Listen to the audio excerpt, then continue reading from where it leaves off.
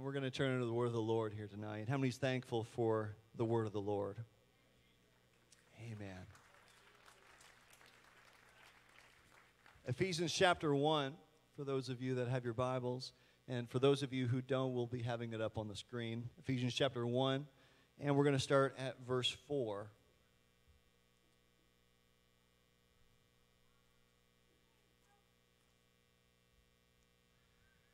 Amen. And I'm reading from the New Living Translation. It says, even before he made the world, talking about God, God loved us and chose us. Everybody say chose us. In Christ to be holy and without fault in his eyes. God decided in advance to adopt us. Everybody say adopt us. Into his own family. By bringing us to himself through Jesus Christ. This is what he wanted to do. And it gave him great pleasure. So we praise God for the glorious grace he has poured out on us who belong to his dear Son. He is so rich in kindness and grace that he purchased our freedom with the blood of his Son and forgave our sins. He has showered his kindness on us, along with all wisdom and understanding. God has now revealed to us his mysterious will regarding Christ, which is to fulfill his own good plan. And this is the plan. Everybody listen, this is the plan. At the right time, he will bring everything together under the authority of Christ, everything in heaven and on earth. Furthermore, because we are united with Christ, we have received an inheritance from God. For he chose us in advance. There it is again. He chose us in advance, and he makes everything work out according to his plan. God's purpose was that we Jews who were the first to trust in Christ would bring praise and glory to God. And now you Gentiles have also heard the truth, the good news that God saves you. And when you believed in Christ, he identified you as his own by giving you the Holy Spirit, whom he promised long ago.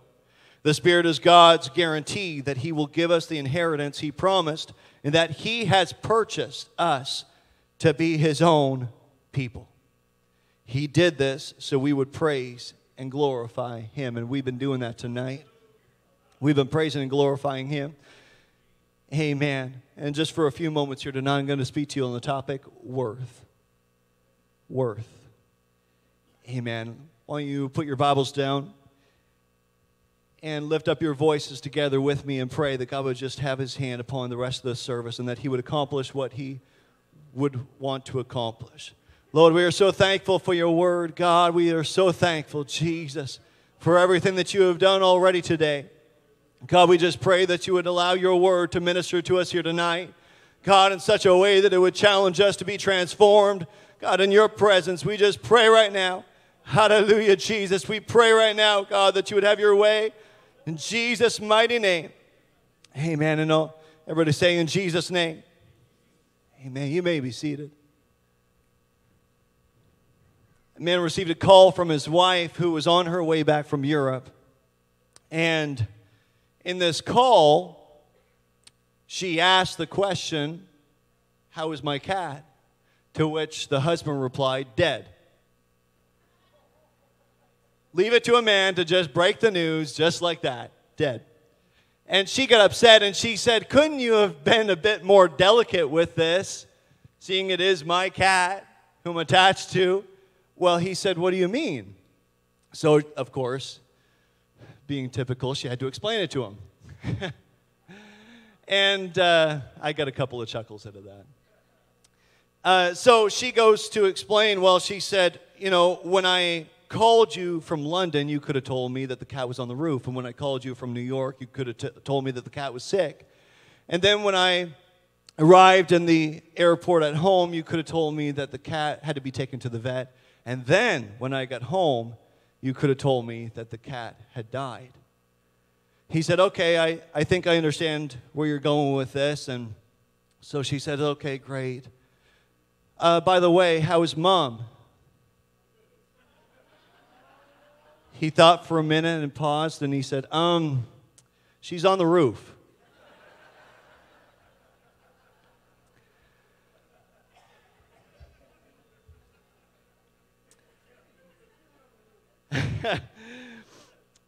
We all go in search for truth.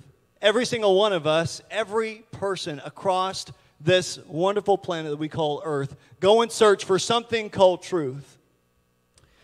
And truth that we can digest, truth that we can hold on to, truth that makes sense to us. But what we sometimes skip over more often than not is truth about ourselves. More often than not, we just skip over that part. We instead believe manufactured truth given to us by the world standards. We believe truth about ourselves, manufactured truth, false, if you will. Without sometimes even realizing it, we estimate costs on everything in life, everything that this world has to offer, everything that you can see with the natural eye. We do this with everything. My kids the other day were asking for for a snack, and I hauled out some processed ham out of the fridge, and I did the normal thumb lick, and I started counting them out. How much are we talking here? You know, like I was dealing out some $100 bills with the ham. You know, but we do this with everything. We ask questions like, how much is this, and how much will it cost me? The Danish philosopher, his name is Søren Kierkegaard, told a story of thieves who broke into a jewelry store but didn't steal anything. They did not steal. That's not a very good thief. They didn't steal anything. They simply rearranged the price tags. So on the junk jewelry, they put the more expensive price tags, and then on the expensive jewelry, it was sold as junk. His point is obvious. We live in a world where someone has rearranged the price tags. As Mike Glenn once wrote, he said, nowhere in this switching of price tags more evident than in the area of self-esteem. In our culture, people are valued for how they look, how they dress, what they can do, or even what they have, but rarely for who they are. In our world, you have to be beautiful and entertaining, and if you are not, the world has no place for you. If you can't make the top 100 in the world on some list, you are nothing. This pressure on self-esteem has devastating consequences in the lives of our young adults. Young men commit heinous acts just to prove to someone that they are a man. Young women get involved in destructive relationships because they are told they are nothing if they do not follow the culture's standards. The advance of secularism and the onslaught of so-called sexual freedom have taken a horrific toll on how people feel about themselves. One writer, he described it as a tsunami that has knocked down and carried away most of the markers of our identity. Marriage and family, objective right and wrong, respect for people and for human life. Life has been cheapened and devalued. It's no wonder lack of healthy self-worth has reached epidemic proportions. That's why determining our true worth is so critically important. We get our clues from Paul's letter to the church in Ephesus. The first chapter, Paul begins writing to the church in Ephesus, and before saying anything about behavior and action, Paul spends the first 3 chapters reminding them of their worth. There are at least 5 truths that Paul wants us to know out of this, and Pastor just spoke on Paul this morning. We all know where he comes from, and he is determined in his mind to write this letter to the church in Ephesus to remind them of their worth, lest they forget. In verse 4 of this context that we read, it says, for he chose us, for God chose us. Isn't that a profound statement? The choosing is God's effort, not ours. Jesus said in John chapter 6, verse 44, no one can come to me unless the Father who sent me draws him. We believe in Jesus Christ not so we can be chosen, but because we are already chosen. Paul continued, for he chose us in him. Did you hear that? He chose us in Christ. Period. You are chosen by God. Even now you are discounting that statement in your own mind and saying, no, it can't be true. That's not for me. But listen, this is the word of God. It's not based upon where you live. It's not based upon who you are. It's not based upon what sort of background you come from. He chose us. You didn't have to earn it. You didn't have to beat out others to get to it or build an acceptable resume in order to receive it. He chose you. In society, you may get picked last for everything, but not in God's kingdom. Perhaps that's why I appreciate that God makes the choice that He makes us. That He made it by His grace. And our worth is not a reason for God to accept us. It is a result of God accepting us. It is the result. Charles Spurgeon, he once put it, he said, "I'm glad God chose me before I was born. He certainly wouldn't have chosen me after. For He chose us in Him before the creation of the world." Think about it. We were, wrote Paul, chosen before the creation of the world. It's not that God created a world and then created people to dwell in it and then chose His favorites out of that. No, He chose us first and then created a world for us. What a thought. What a thought that God would create us first. God would create us, humanity first, and then create a world for us to dwell in. Someone has put it this way: before there was a place for the universe in God's hand, there was a place for me in God's heart. Furthermore, Paul said, he said in verse 4, "For He chose us in Him before the creation of the world to be holy and blameless in His sight." We are chosen to be holy. God is making us whole and holy by His love. A young man once studied violin under a world-renowned master. The time arrived for the student's first recital, and following each selection, despite the cheers of the crowd, the performer seemed dissatisfied. Even after the last number, with the shouts louder and louder, more louder than before, the talented musician, he stood watching an old man in the balcony. Finally, the elderly man smiled and nodded in approval. Immediately, the young man relaxed and beamed with happiness. You see, the old man in the balcony was his teacher. The applause of the crowd meant nothing until he had first won the approval of his master. The applause, or lack of applause, from the crowd around us means nothing.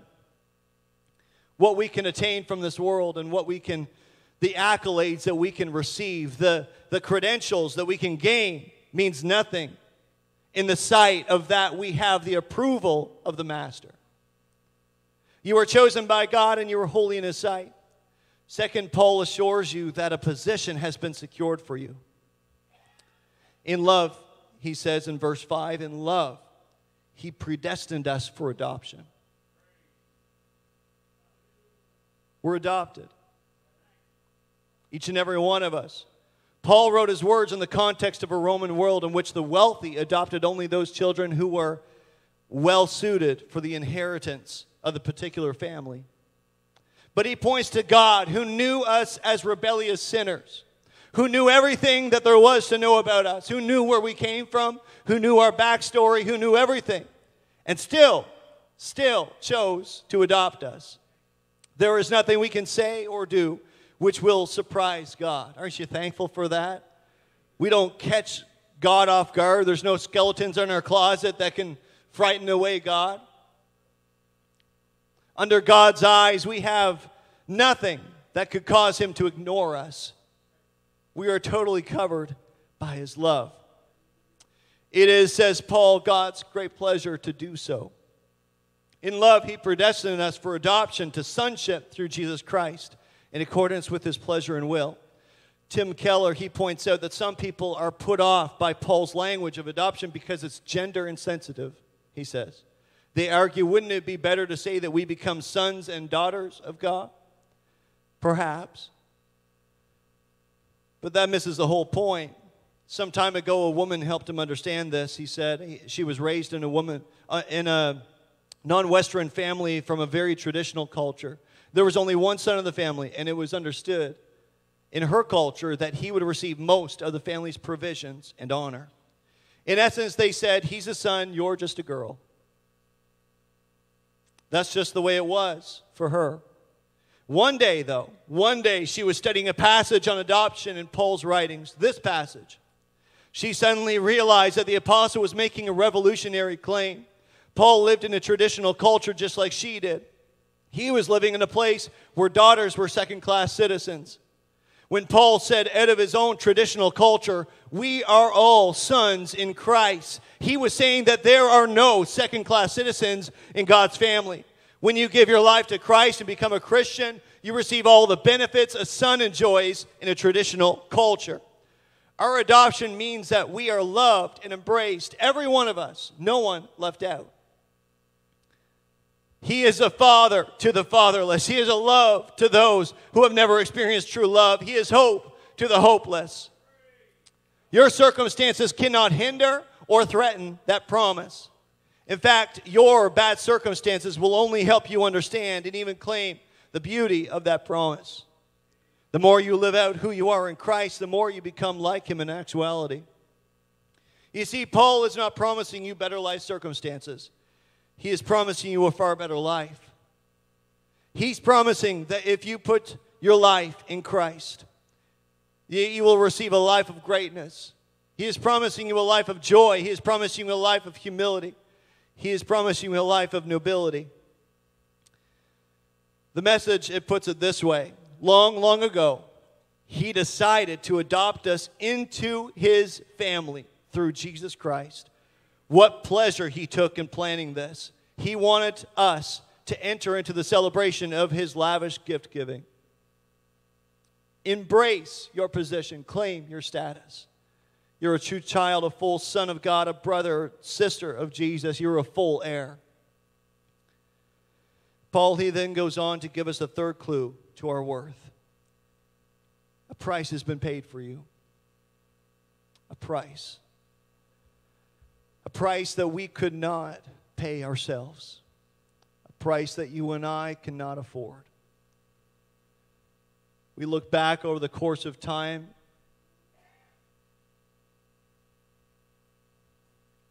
and the price that has been placed upon us because of the sin that at times has crept into our life.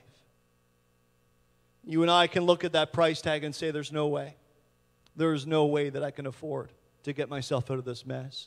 There's no way that I can ever accumulate enough of anything in order to get myself out of this. But he says in verse 7, in Christ we have redemption. To redeem means to buy back, to buy something captive, to free it. It often meant the setting free of a thing or person that had come to belong to another and was powerless to free itself. That's you and I, powerless to free ourselves. For example, in the Roman world, after a battle, the victors would round up all the defeated enemy soldiers and make slaves of them. They would only be freed if someone paid a set price for them and would redeem them. Otherwise, they would remain a slave, powerless to be free. Paul wrote in chapter 2, we have been taken captive from God and placed in the concentration camp of Satan. We are powerless to save ourselves. So Jesus paid the price to buy us back for God. You are adopted because God has redeemed you. Did you hear that? I said, we are adopted because God has redeemed us.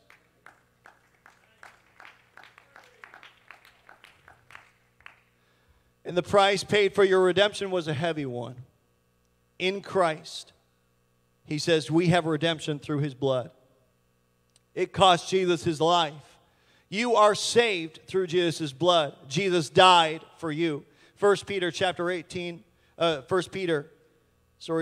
verse 18 and 19, it says, God paid a ransom to save you from the impossible road to heaven, which your fathers tried to take, and the ransom he paid was not mere gold or silver, as you very well know, but he paid for you with the precious lifeblood of Christ, the sinless, spotless Lamb of God. You belong to God. And it gets better, according to Paul. Clue number 4 is that a pardon has been granted you.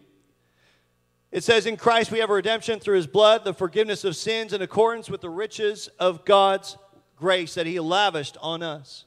You are forgiven. You need not worry about your shortcomings. You need not fear about being cut off from God's love. You need not try to cover your guilt. You are forgiven. Jesus' death paid for all your sins, not just for those already committed, but those yet to be committed. As William Hogan said, as Christ hung on the cross, he looked down the corridor of time and saw every sin you and I would ever commit, and he accepted the sacrifice of himself as payment in full for all of them. You belong to God. You belong to God. You are secure in Christ. Paul wrote in 2 Corinthians chapter 5, verse 21, he says, "For God took the sinless Christ and poured into him our sins. Then in exchange, he poured God's goodness into us." Jesus took your hell so you could share his heaven. Just think about that for a moment. Jesus took the hell that we live in just so that we could share his heaven.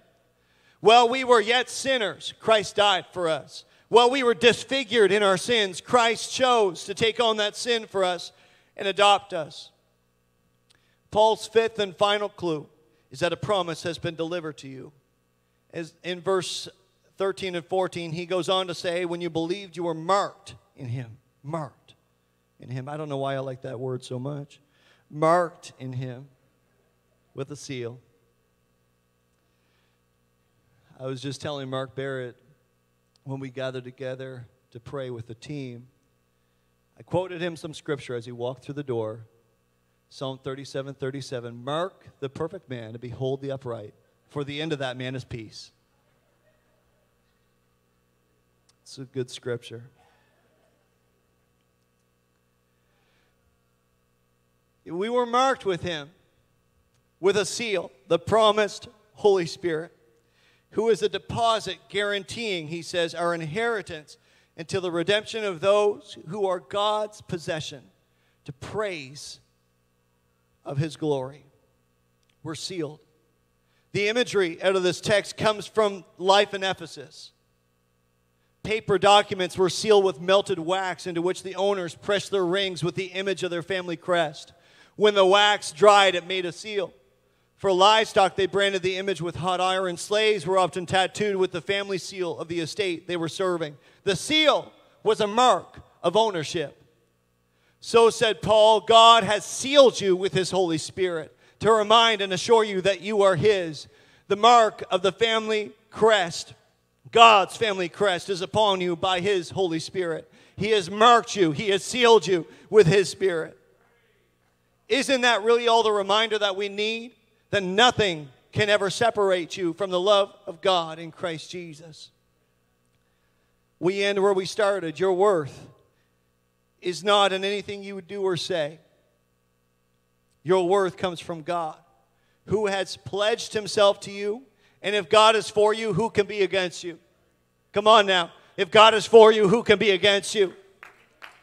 What others think about you really isn't that important. You're not here to please others, to meet the world's standards. You're part of a grander plan. God wants to receive glory through you. It's not your availability your ability he's concerned about. It's your availability. He thought you were worth saving. He thought you were worth saving. I'm going to have the music come back at this time. We could all stand. In the Gospel of Luke, we read about Jesus teaching on the shore of a lake. The crowds are getting a little too close, so Jesus retains the services of a couple of fishing boats owned by local fishermen who were cleaning their nets. They had come in from a long night of fishing, hadn't caught a single thing. You can imagine what their attitude was like. I've been there.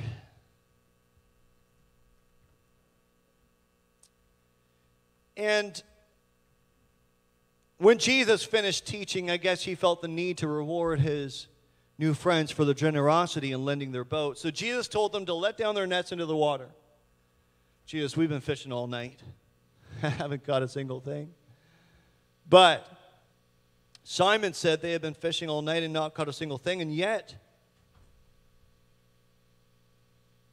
since he said so, they would try again. Kind of makes you wonder what Jesus had been teaching that would convince experienced fishermen to go out when they know there are no fish. But there are fish. There are so many fish, their nets begin to pull apart, so they call another boat for help. Simon, amazed by what is happening, asks Jesus to leave. He says, "Go away from me, Lord, for I am a sinful man." This is the words of Simon Peter. "Go away from me, Lord, for I am a sinful man." They are just so amazed at what Jesus had done. They immediately know they are in the presence of someone incredibly special. And they confess their sinfulness to him. Jesus, he looks at the three men, Simon, Andrew, and James, and tells them to not be afraid. From now on, they will be catchers of people because of their belief in what they heard and saw that afternoon. When they brought their boats ashore, they left everything behind and followed Jesus. These men, just moments ago, confessed to Jesus that they were unworthy of being in his presence. And now they hear his gentle call to follow him and be part of his ministry. Just moments ago, they stood and faced Jesus and said, "We're not worthy. We're not worthy." And yet Jesus calls them out. When you know what you are worth, things change. Life changes. In praying about this sermon, you can begin to play. In praying for this sermon, I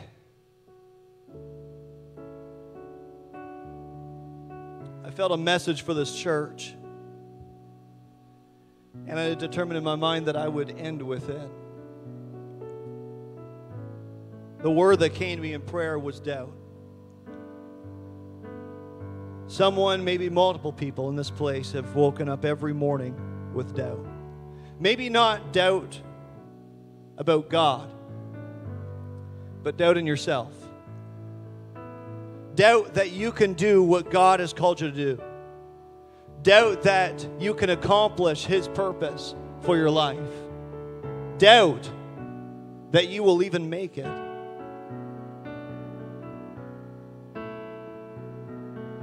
But I'm here to tell you tonight that he chose you. He adopted you. He redeemed you. He forgave you. He sealed you with his Spirit. Understand that your value is designated by God and no one else. Talking about worth tonight. David realized this as he wrote Psalm 139. He says in verse 13, "For you formed my inward parts. You knit me together in my mother's womb. I praise you, for I am fearfully and wonderfully made. Wonderful are your works. My soul knows it very well." Isaiah, the prophet, he realized this as he wrote the words that God had commanded him to write down in chapter 41, verse 10. He says, "Fear not, for I am with you. Be not dismayed." Be not dismayed. Worth.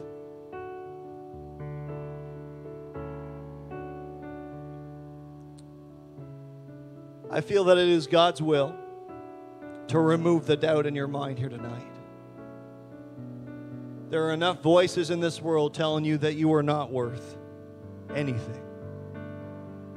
There are enough voices in this world that would tear you down and tell you that you can't do it, that you can't make it, that you can't become anything. But God wants to remove that doubt here tonight. I know the Bible tells us to not think of ourselves more highly than we ought to think, but I fear that some of us have gone in the complete opposite direction and thought too little of ourselves.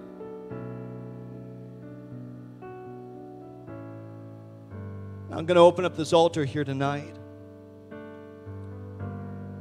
God is here tonight to mend the brokenhearted, to set free those that are captive, to open the eyes of those that are blind, to make you see exactly your purpose in Him, that He has purposed you for something great. He's a great plan for your life. Amen. As they begin to sing right now, why don't we all come to this altar? Hallelujah, Jesus. Yes, Lord. Jesus' name. Jesus' name. It's all in you, Lord. It's all